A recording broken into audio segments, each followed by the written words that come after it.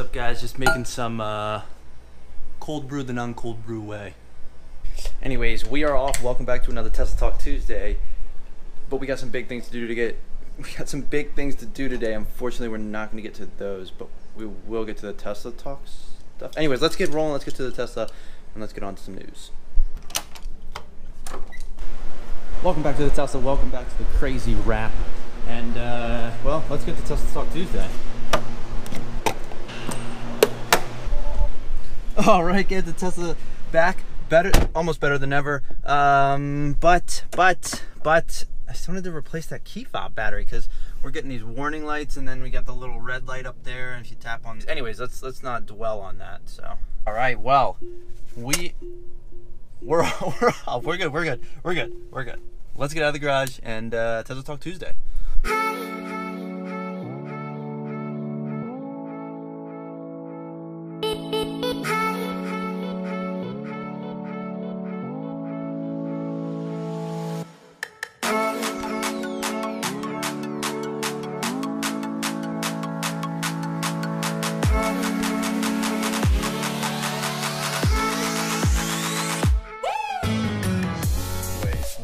No, I'm just kidding. We got coffee in the car, unfortunately.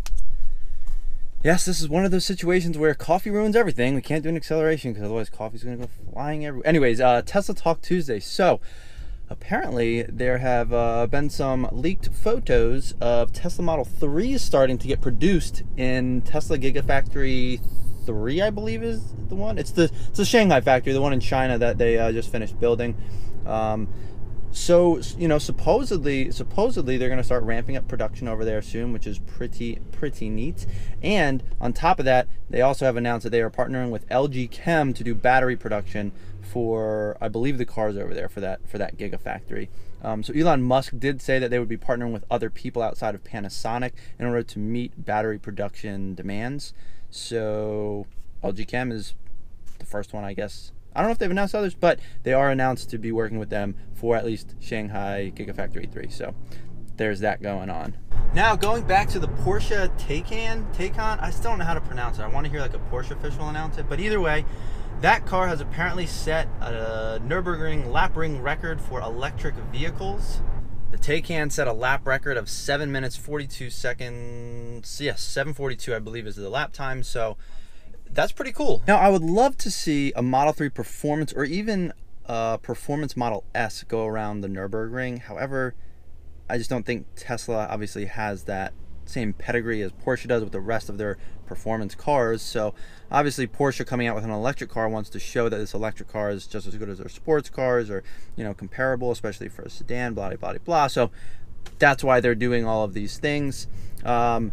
But it would be neat to see a Model 3 Performance go around the Nürburgring and see what kind of lap time that could set, because it does seem like a very nimble car. You can set the suspension up nicely. You can turn on track mode and set custom settings for those cars. And, well, the 0 to 60 times are even... Watch out, construction. Thank you, Tesla. Thank you.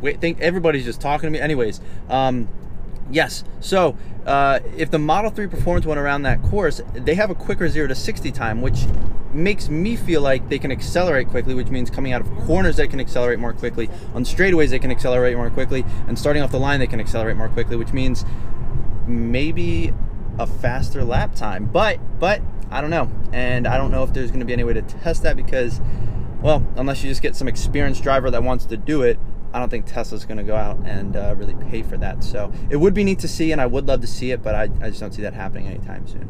Now, some other very cool and very interesting news is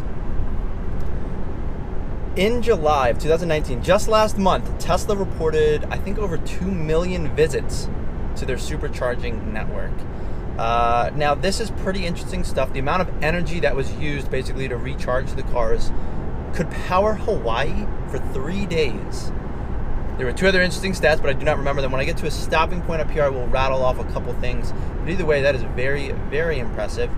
And I'm very curious, out of those 2 million, how many people have free unlimited supercharging? And out of the rest, who doesn't? Because at some point, I'm sure people are using, you know, some of their free supercharging miles that they've gotten with their purchase of brand new cars, but some people might have been paying, and once people run out of the free supercharging miles that they've been allotted, they will have to pay, which means revenue stream for Tesla. So my understanding is that it costs them roughly $9 million in electricity costs in order for that amount of energy, something roughly along those lines. So obviously Tesla has to make at least $9 million to break even. Now, I don't know if this includes operating costs, infrastructure costs, setting up all that stuff, but the point is, if they can maintain a greater than $9 million run rate, the supercharger network will be possible, and I see that as a definite feasibility if they start charging for the use of these supercharger networks. Now, the majority of charging is still happening not at fast charging systems, which means, you know, the majority of people are charging at their houses, which is fantastic because you only want to use these fast charging networks obviously when you're in a binder, if you need to, or when you're traveling. If you're not doing any of those things, well, then just charge at your house, you know? Take that slower rate, take the time if you need to, and don't rush it. But anyways, point is, it's very impressive the amount of charging that is going on, the amount of visits, 2 million people, or 2 million unique visits, I guess, so not necessarily 2 million unique people, but yes, 2 million visits in July, and we got some police activity up ahead. Careful, guys, careful. All right, he is leaving, thank goodness. Adios. I'll let him get his distance, and then we'll actually take this next exit because we're getting off the highway. Thank goodness. Oh, there's another one. There's another cop. Oh goodness, guys, there's cops everywhere. Anyway, stay safe out there. Make sure you keep it right under 55 because, well, that's the speed limit on the highway here. So, yeah, 55. It's a struggle, guys. 55 is a struggle. All right, guys, not too fast because, as you might be able to see, that is a police officer. So, you know, just keeping our distance, keeping our speed. Stay on Interstate 270. Phew, he's going that way, we're going this way. We're keeping it right under 55. But I may or may not be running without a front license plate, and I may or may not have a legal tint. I'm not saying that I do, I'm just saying I may or may not. Anyways, more Tesla Talk Tuesday. So, real quick, those 2 million supercharger sessions in July of 2019, it totaled 72 gigawatt hours of energy, which is a ton of energy. Let me see if it says.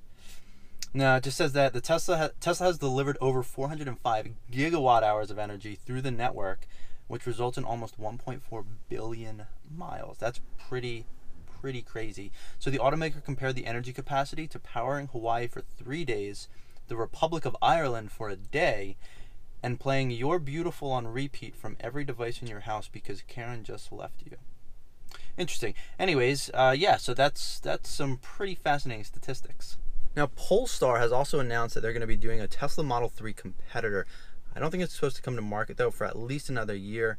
They're initially doing like a launch or release version that's going to be in like the mid $60,000 to high $60,000 range, and then later on it's supposed to come down to around the mid $40,000 range. So still a little bit higher priced than the cheapest Tesla Model 3s, but comparably priced. As always, curious to see what the specs are going to be like, performance figures, range figures. Is it going to be, you know, 2 motors? Some cars are doing 3 motors now, like 1 in the rear, 2 on the front for like each wheel. So all of that stuff, very interesting, very cool to see, and I'm fascinated to see all the stuff coming out in the future. So some final things for today's Tesla Talk Tuesday. So earlier this week, some solar panels, well, I don't know if it happened earlier this week, but news came out that I guess at Walmart was having issues with some Tesla installed solar panels. They were catching on fire. They wanted to de-energize and remove them. I guess they've come to some sort of agreement. Tesla is going to work to, I think, reinstall these solar panels, keep them up and running, and make everything good with the world. So that's obviously good to hear that Tesla wants to do right. Make sure these solar panels are working, keep them all installed on these Walmarts. And it is great to see that Walmart is using solar power for whatever they're using it for, but for part of their energy consumption, they're going green and using their solar panels. So very cool on both sides. Glad they were able to come to an agreement there. It is unfortunate that some were catching on fires and they were having issues with them. Obviously, I don't know much about solar panels, so I'm not even going to try to get into the details. And finally, I guess there was new updates to the autopilot software that's out right now. Someone with a Model 3 took a little video. There's new animations for when you change lanes. I guess there's like a little shadow box. So normally when you're looking at the Tesla screen, I guess on the Model 3, it's just one screen. I'm used to having the driver's dash. But either way, there's a visual representation of what your car is on the road, and cars around your car and the lane lines and all that stuff. So apparently now you have your car still. When you put like your blinker on to switch lanes, it'll show like a little shadow in the lane, to the right or left of you, depending on where you're going.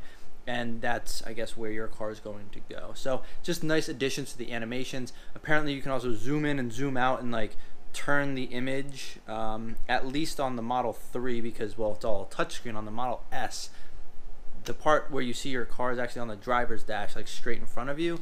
And, well, you obviously can't, that's not a touchscreen, so that just is what it is. But yeah, pretty nice features. It's cool. Like I've always said, it's neat that they can just roll out these software updates. You get them over the air, you're good to go. You don't have to go to a service center. You don't have to buy a new car. They just roll out an over the air software update, and you're good to go with these new features. So it's very cool that they have this capability. I absolutely love it. It's nice that they've been able to change the user interface even since I've bought my car. It's been, what, a year and a half or so. So very cool stuff, and I can't wait to see what they keep coming out with. But dedicated charger coming soon. It's installed. It's pretty much ready to go soon. Anyways, that's gonna be it for Tesla Talk Tuesday. Yep. And if you guys enjoying the content, please like and subscribe. But until next time, thanks for watching.